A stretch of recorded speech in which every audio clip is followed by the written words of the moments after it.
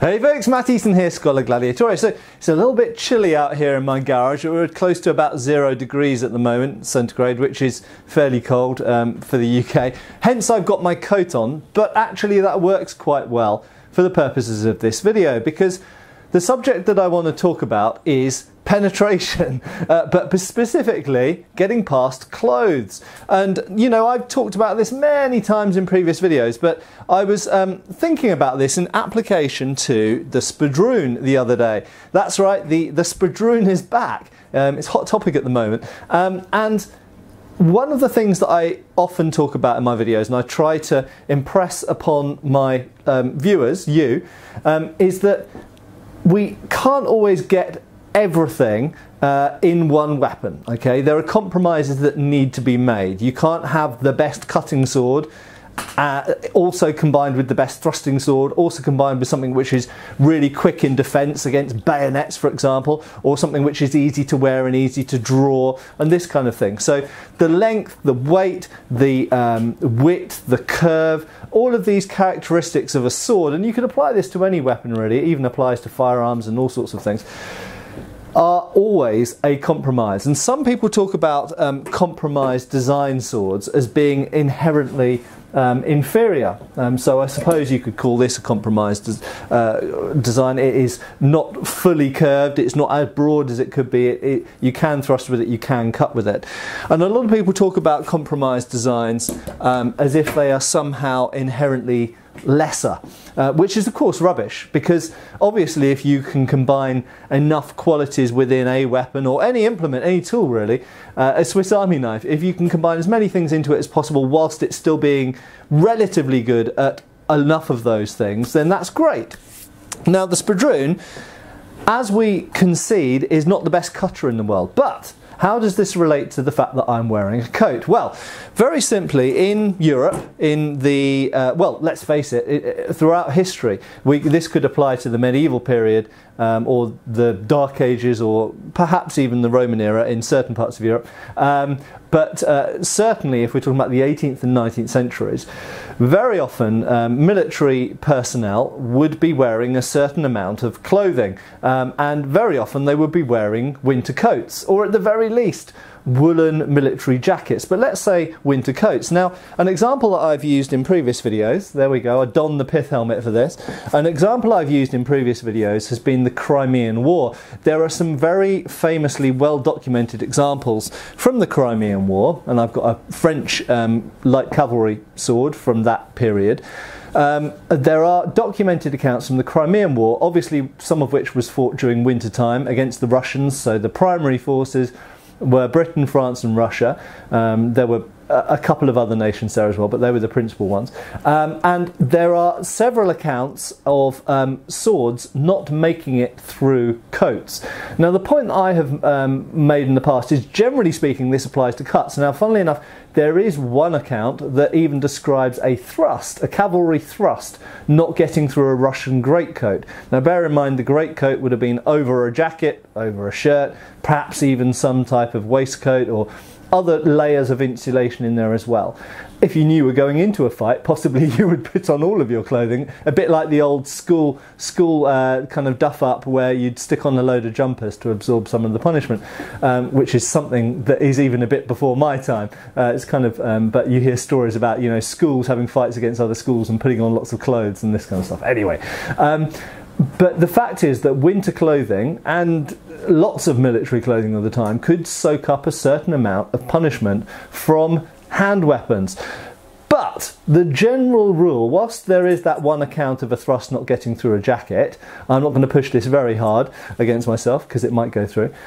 Generally speaking, the smaller surface area against that clothing you can get, the better. And for that very simple reason, and the shape and the blade geometry, points are easier to get through clothes than cuts.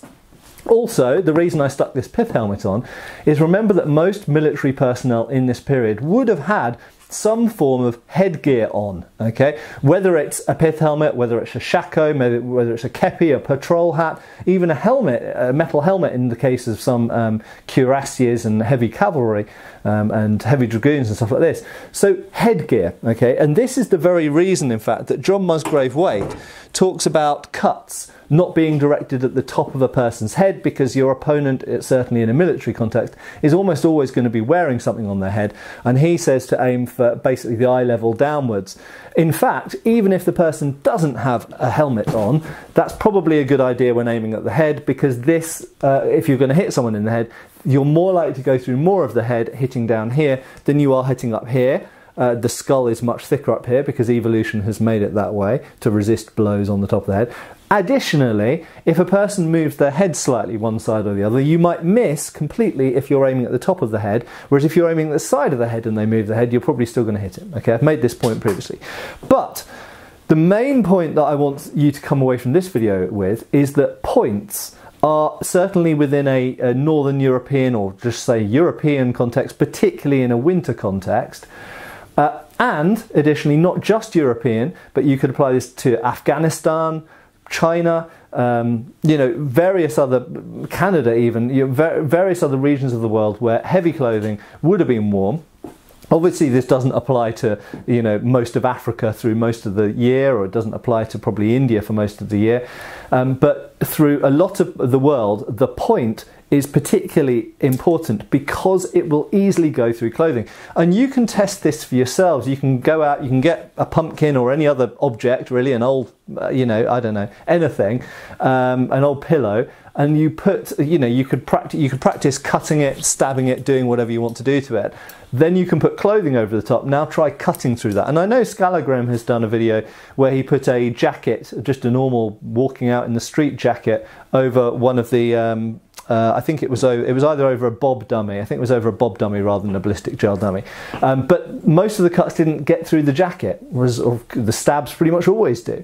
So quite simply, stabs go through clothing much more easily than cuts do.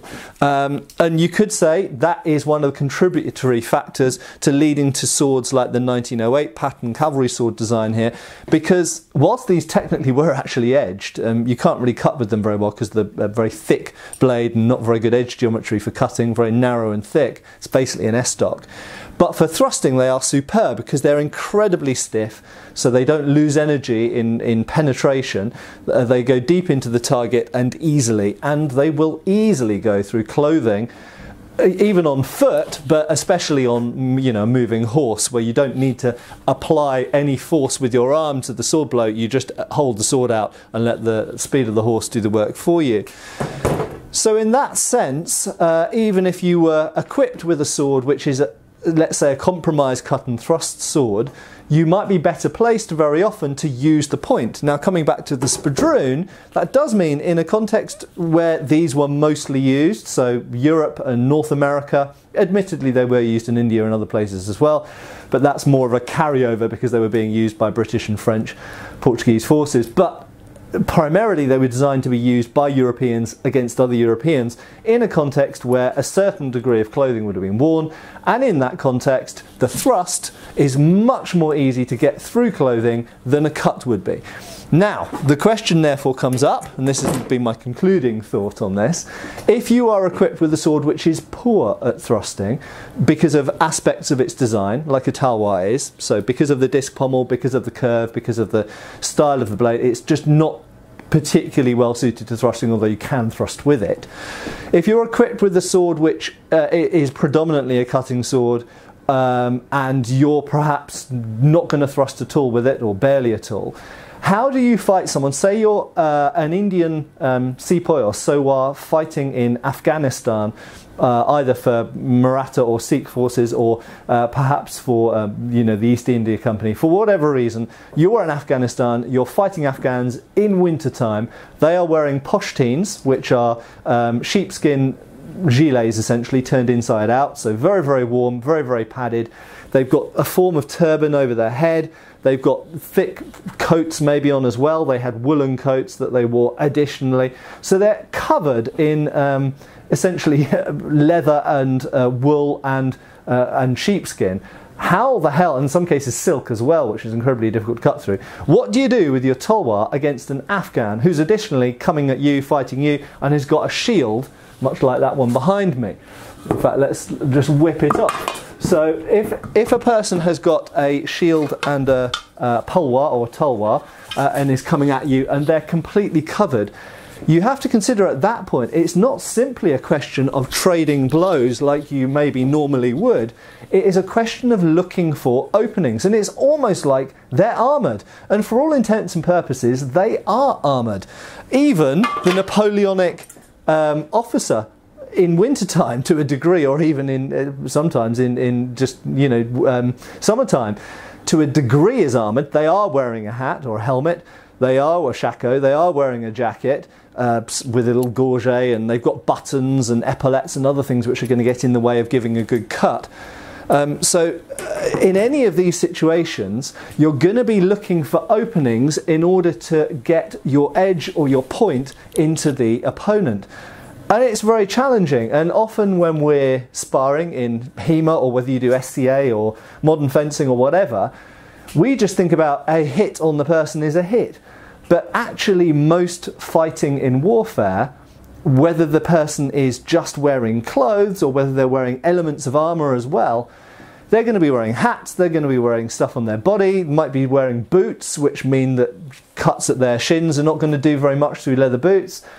So it's actually very, very challenging, and it's not simply about not being hit and scoring a hit. It's about scoring a hit that will actually do something, that will actually cause harm, either directly because of the nature of the blow you give, like a thrust through the clothing, or because your cut is so good and so powerful that it cuts through the clothing or armour that you're opposing. Or, even better, I would say, aiming for a place which is uncovered, like the face, for example. So if the Afghan in wintertime is wearing lots of woolen and kind of sheepskin and leather clothing, and with a turban on, or perhaps even a helmet in some cases, aiming at the face, aiming at the hands, perhaps aiming at the thigh, because thighs tend to not have covering over them as much as the rest of the body.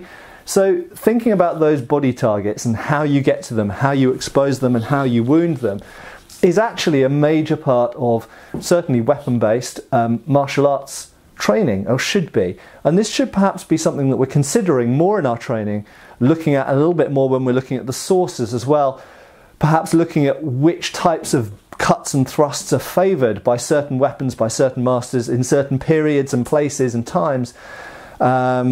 Maybe some of the time, and we certainly know in John Musgrave Waite's time it was, because he explicitly mentions it, sometimes it is an important factor to consider when we're doing our training and doing our interpretations. Anyway, I hope that's been thought-provoking and a little bit interesting. Please give me a like, give me a subscribe. If you've never subscribed to my channel, please do, and click the notifications. I know that people have been unsubscribed for some reason. It happens on YouTube famously. And I know that a lot of people are not getting the notifications. Check out our Facebook page as well, because I post up stupid memes there, and also notifications about new videos that come out as well. Thanks for watching, and I'll see you really soon for another video on Schola Gladiatore channel. Bye folks! Thanks for watching. We've got extra videos on Patreon. Please give our Facebook a like and subscribe if you haven't already. Cheers folks.